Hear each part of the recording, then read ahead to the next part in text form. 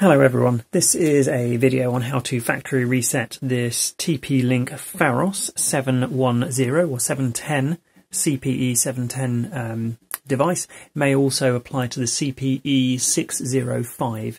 There's two methods of resetting this. This video is how to reset it using the button on the device itself.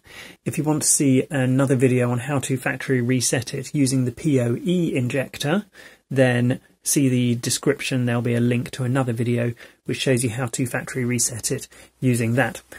What you need is a paper clip and access to the underside of the Pharos device, and I will let you know when I'm going to press this reset button, and we'll see what the lights do and how long you need to hold it down for. So I'm going to press the button now.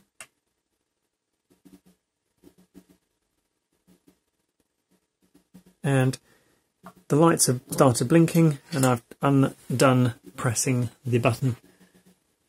So the power light has always stayed solid blue, but the network or Ethernet light and the wireless light started blinking.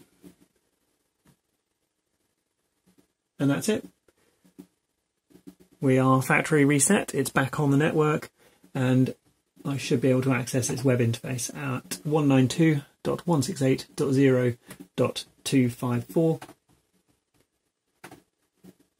And indeed I can, and it's asking me to do the first time setup and set a password. There we go. That's the really simple instructions on how to factory reset the Pharos CPE710 using the device itself. As I say, there'll be another video in the description on how to reset it using the PoE injector.